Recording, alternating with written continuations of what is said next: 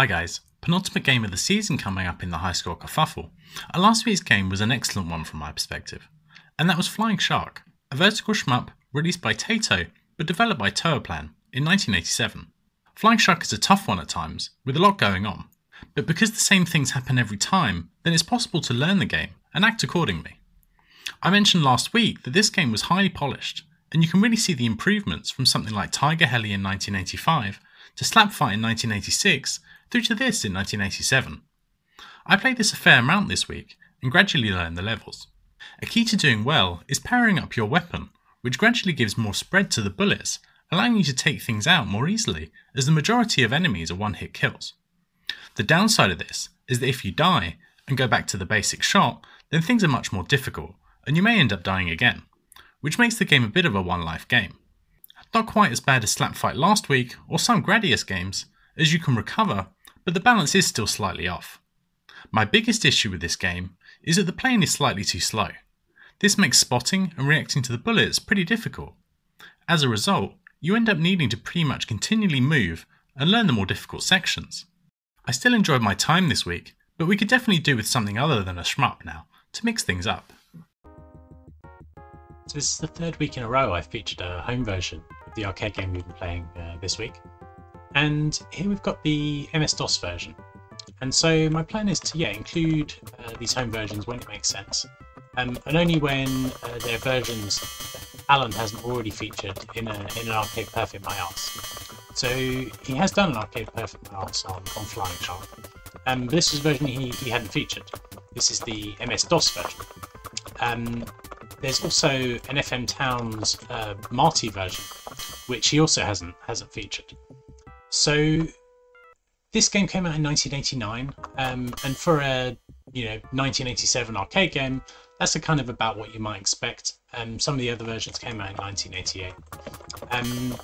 As you can see, this game has the kind of 4:3 horizontal aspect, which for Flying Shark isn't so bad, I don't think, because the game does scroll horizontally, and so you can kind of show more of the playing field and kind of cut out the horizontal scrolling with this kind of wider aspect ratio. So I'm kind of not offended by this, but for a vertical shmup it does make things a little difficult for things that kind of come out at the top of the screen. But a lot of things in this game come out from the side, or like the tanks appear from buildings and things of that sort.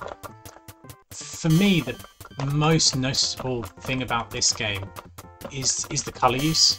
I guess DOS games often had these kind of quite garish colours, but it does kind of put me off. I think the arcade game is very colourful, but it kind of has a kind of almost soft use of colours where, because you've got these kind of natural environments, it generally looks quite nice.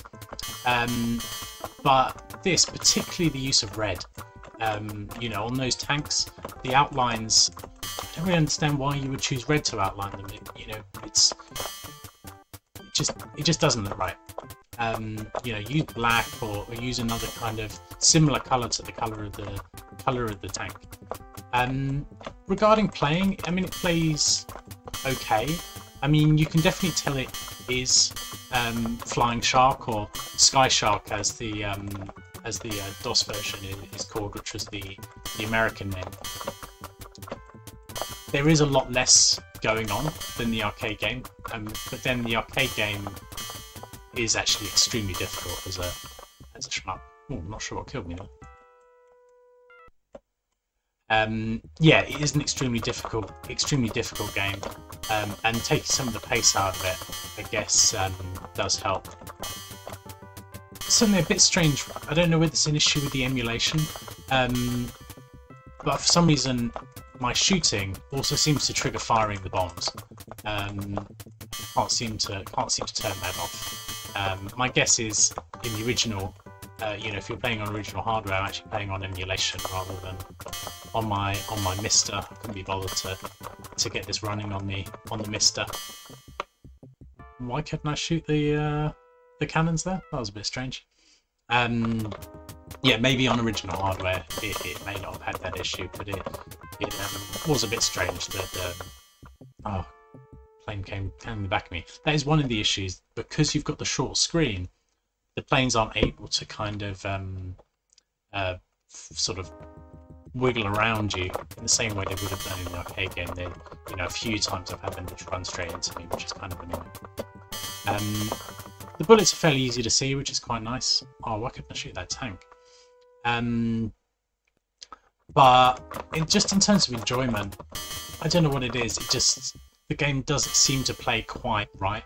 The arcade game, although it's very difficult, is very fluid, and it plays really nicely. But this just doesn't seem to quite play just right. So yeah, let's wrap things up there. And yeah, this is the MS-DOS version. Probably not one I'd recommend. Probably are some better versions, especially if you go and see Alan's video. So yeah, let's go move on to the scores. We had 20 scores this week, including a return from Charlie Farr and new submission from Blue Yak Retro Computing, who has recently built himself an arcade cab and wanted to put it to use. He's down in 18th, but there are a chunk of guys around that 100,000 mark.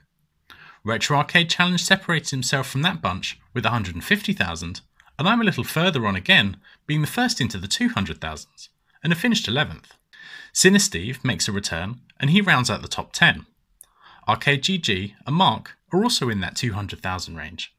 My Retro Tech has his best finish in 7th, and the only one in the 300,000s. Leagsy is in 6th with 400,000, and then Juff is just ahead in 5th. The returning Charlie Farr is in 4th, who streamed this game on Saturday. He did 400,000 on his first credit, which is nuts, but then struggled to match that until his last run. In 3rd is Robert, who takes his best finish of the season with 450,000. In 2nd is the ever-present Graham, who I thought might take the win this week. But coming in late last night with this week's winning score is KMA. I believe this is his first ever win, and on this game, which has been pretty competitive, that's a great result. Here is the distribution of the scores.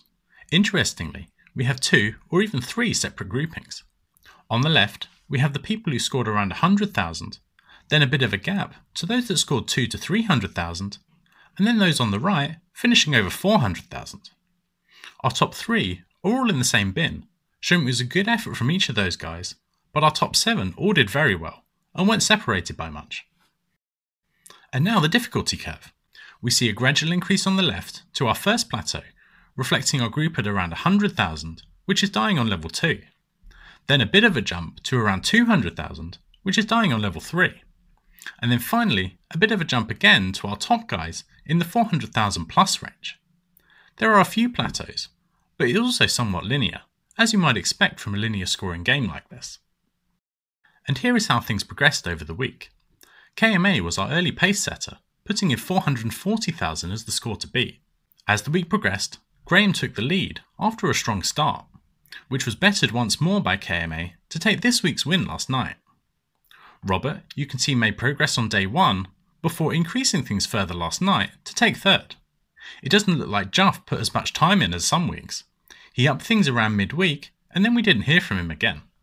I enjoyed this, but did struggle, as you can see me up things over the first few days before stopping a few days ago. I'd narrowly overtaken Mark, who moved things on not long after I'd stopped. Finally, Leagsy was our big late mover, jumping up to 6th last night. We've got 2 games left, and here is how the table is looking. Charlie Farr isn't included here after his 4th place this week, as he won't be meeting the 5-game minimum for the season, and I've adjusted the scores accordingly. My Retro Tech has gained a place with his excellent finish this week, and Cinesteve has got ahead of Bob.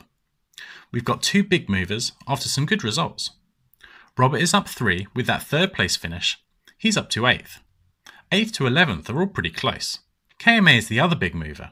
He made gains last week after a 2nd place, and is up another 3 with that win, and has joined the battle for 3rd. And it's close all the way down to Colin in 6th. At the top, things are much the same. Juff is still in 2nd place, but leading, and increasing the gap after it narrowed in recent weeks, is Graham. He's over 100 points ahead now, and unless Juff finishes ahead this week, he'll be taking the season win.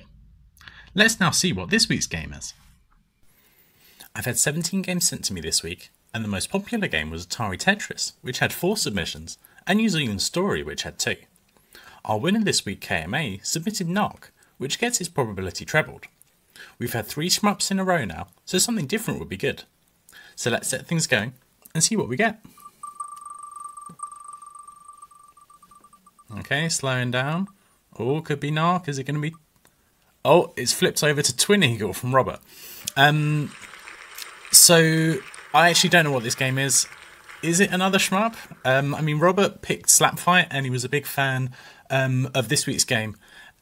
So, yeah, I'll go look TwinEagl up, make a video, and be back in a sec. So, the arcade gods really want us to play shmups this season. And this week, we are playing TwinEagl, developed by Seta, and published once again by Taito in 1988.